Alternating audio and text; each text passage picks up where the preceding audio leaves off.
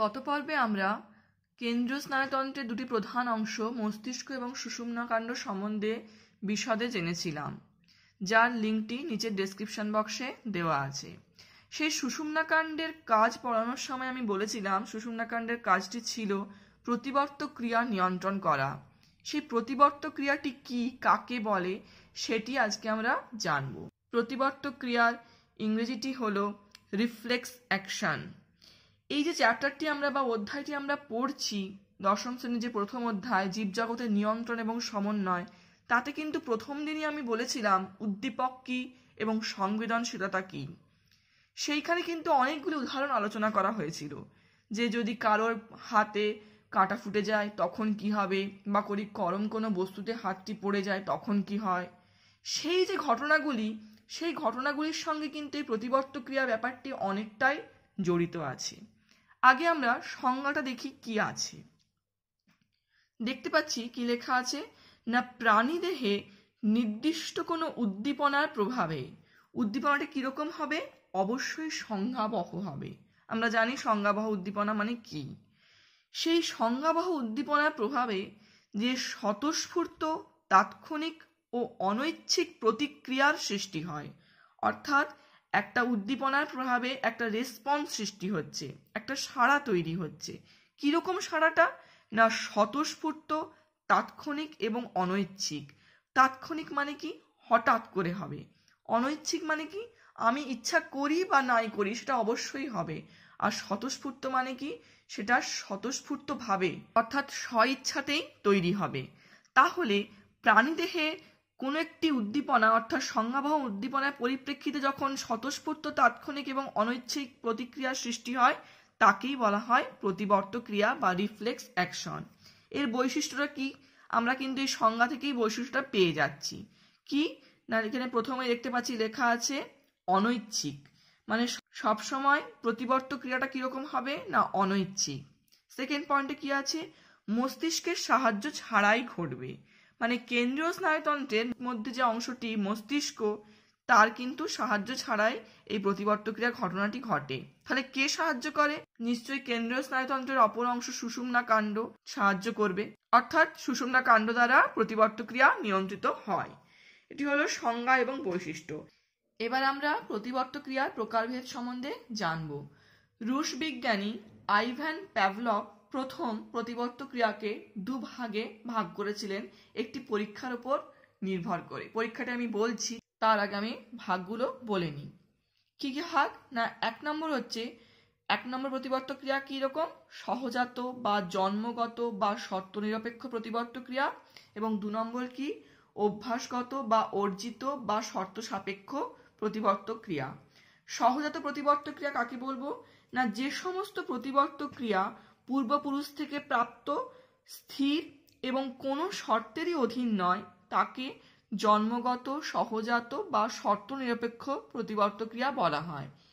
আর অভ্যাসগত প্রতিবর্ত ক্রিয়া কাকে বলবো না, যেসব প্রতিবর্ত ক্রিয়া জন্মগত নয়, বারবার অনুশীলনের মাধ্যমে অর্জিত হয় এবং নির্দিষ্ট শর্তের অধীন, তাকে অভ্যাসগত বা অর্জিত বা শর্ত সাপেক্ষ প্রতিবর্ত ক্রিয়া বলা হয়।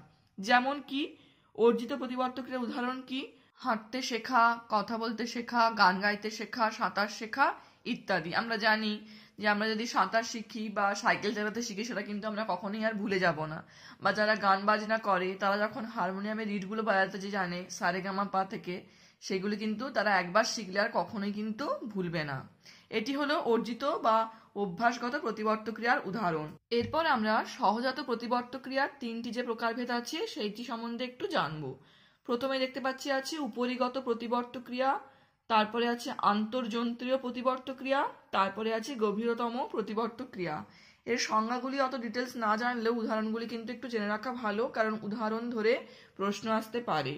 উপরিগত প্রতিবর্ত ক্রিয়া কি, যে প্রতিবর্ত ক্রিয়ার ক্ষেত্রে গ্রাহকগুলো দেহের উপরিতলে থাকে। যেমন কি, হঠাৎ উজ্জ্বল আলো চোখে পড়লে চোখের তারারন্ধ্রের প্রতিবর্ত ঘটে, ফলে তারারন্ধ্রটি সংকুচিত হয়। অর্থাৎ চোখের মধ্যে যদি হঠাৎ করে জোর আলো ফেলা হয়, তখন কিন্তু চোখের তারারন্ধ্রটি সংকুচিত হয়ে যায়। আন্তর্যন্ত্রীয় প্রতিবর্ত ক্রিয়ার উদাহরণ কি আছে না পৌষ্টিক নালীর ক্রমসংকোচন, যেমন পরিপাক এবং শ্বসন কার্যের সময় যে ঘটনাটি ঘটে। আন্তর্জন্ত্রীয় মানে কি? এই ক্ষেত্রে প্রতিবর্তকের গ্রাহকগুলি সবসময় আন্তর্জন্ত্রীয় অঙ্গে উপস্থিত থাকে। গভীরতম প্রতিবর্তক ক্রিয়া কি? না হাঁটুর ঝাঁকুনি। ঝুলে থাকা পায়ের হাঁটুতে যদি সামান্য আঘাত করা হয় তখন কিন্তু হাঁটুটা হঠাৎ করে ঝাঁকুনি দিয়ে ওঠে। এক্ষেত্রে প্রতিবর্তক ক্রিয়ার গ্রাহকগুলি দেহের অভ্যন্তরে থাকে। তাহলে এই তিনটি প্রতিবর্তক ক্রিয়ার উদাহরণগুলি একটু জেনে রাখলে ভালো হয়। এরপরে আমরা যে বিষয়টিতে আসব সেটি হচ্ছে প্যাভলভের প্রতিবর্তক ক্রিয়ার পরীক্ষা। আমি একটু আগেই বললাম রুশ বিজ্ঞানী আইভান প্যাভলভ প্রতিবর্তক ক্রিয়া প্রকারভেদ করেছিলেন, কিন্তু তিনি কিসের উপর ভিত্তি করে প্রতিবর্তক ক্রিয়ার প্রকারভেদ করেছিলেন সেটি একটি ছোট্ট পরীক্ষা করেছিলেন উনি, সেটি আমরা একটু জানবো, যেটিকে বলা হয় প্যাভলভস এক্সপেরিমেন্ট। কি করেছিলেন? না বিজ্ঞানী প্যাভলভ প্রতিদিন একটি নির্দিষ্ট সময় একটি কুকুরকে খাবার খেতে দিতেন। ওই সময় কুকুরটির ওই খাবারটি দেখেই কি হতো? না লালা নিঃসরণ হতো। এটি কিন্তু একটু সহজাত প্রতিবর্তক ক্রিয়া। খাবার দেখে লালা নিঃসরণ হওয়াটা কিন্তু সহজাত প্রতিবর্তক ক্রিয়া। এরপর তিনি কি করলেন? না খাবার দেওয়ার সময় একটি ঘন্টার ধ্বনি দিতে লাগলেন। কিছুদিন পর তিনি দেখলেন যে খাবারটিও দেওয়া হচ্ছে এবং ঘন্টার ধ্বনিটিও দেওয়া হচ্ছে, তখন যেমন কুকুরটি লালা ঝরছিল, কিন্তু খাবারটি একদিন না দিয়ে শুধু ঘন্টার ধ্বনিটি দেওয়ার সঙ্গে সঙ্গেই তিনি দেখলেন কুকুরটির কিন্তু লালা ঝরছে বা লালা নিঃসরণ হচ্ছে। তাহলে খাবার না দিয়েও শুধু ঘন্টার ধ্বনি দেওয়া সত্ত্বেও কেন কুকুরটির লালা নিঃসরণ হলো? তখন তিনি বুঝলেন যে এই যে ঘন্টার ধ্বনিটা তিনি প্রতিদিন শোনাতেন, এইটি কিন্তু কুকুরের একটি অনুশীলন হয়ে গেছে। অর্থাৎ ঘন্টার ধ্বনিটা শুনে শুনে কুকুরটি বুঝে গেছে যে ওই সময়টিকেই তাকে কিন্তু খাবার দেওয়া হয়।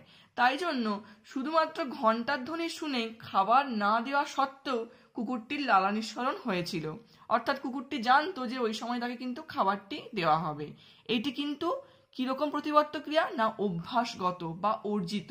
অর্থাৎ ওই ঘন্টার ধ্বনিটা প্রতিদিন অনুশীলনের পরেই কিন্তু তার লালা নিঃসরণটা হতে শুরু করলো।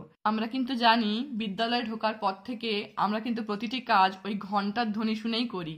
এটিও কিন্তু আমাদের একটি অভ্যাসগত প্রতিবর্তক ক্রিয়া। তো যাই হোক, বিজ্ঞানী আইভান প্যাভলভ এই পরীক্ষাটির মাধ্যমে বুঝতে পেরেছিলেন যে প্রতিবর্তক ক্রিয়া দুভাগে ভাগ করা হয়। একটি খাবার দেখেই কুকুরের লালা নিঃসরণ, যেটি ছিল সহজাত প্রতিবর্তক ক্রিয়া, এবং ঘন্টার ধ্বনি শুনে কুকুরের লালা নিঃসরণ, যেটি ছিল কিন্তু অভ্যাসগত প্রতিবর্তক ক্রিয়া। এই গেল প্যাভলভের প্রতিবর্তক ক্রিয়ার পরীক্ষা। লাস্ট যেটি আছে এটি আমি আগেই বলে দিয়েছি, সহজাত এবং অভ্যাসগত প্রতিবর্তক ক্রিয়ার মধ্যে পার্থক্য। এই পার্থক্যটি কিন্তু একটু করতে হবে। সহজাতটা কি ছিল? যেটা আমরা জন্ম থেকেই পাই বা পূর্বপুরুষ থেকে পাই। অভ্যাসগতটা কি ছিল? জন্ম থেকে যেটা আমরা পাই না, আমরা বারবার অনুশীলনের মাধ্যমে কিন্তু সেটা অর্জন করি। সহজাতর মধ্যে আরেকটি পয়েন্ট ছিল, এটি স্থির, কোনো শর্তের অধীন নয়। কিন্তু অভ্যাসগতর মধ্যে অবশ্যই কিন্তু এটি অভ্যাস করতে হয়। কিসের মাধ্যমে? না অনুশীলনের মাধ্যমে। এই পার্থক্যটি কিন্তু একটু জানতে হবে। তাহলে আজ আমরা প্রতিবর্তক ক্রিয়া সম্বন্ধে জানলাম, যেটি কিন্তু খুব ইন্টারেস্টিং একটি টপিক, যেটি আমরা প্রতিনিয়তই করে চলেছি। যদি এই পর্বটি আপনাদের ভালো লেগে থাকে তাহলে অবশ্যই লাইক করবেন এবং কমেন্ট করবেন, প্রচুর শেয়ার করবেন এবং পরবর্তী পর্বগুলি পাওয়ার জন্য চ্যানেলটি অবশ্যই সাবস্ক্রাইব করবেন। ধন্যবাদ।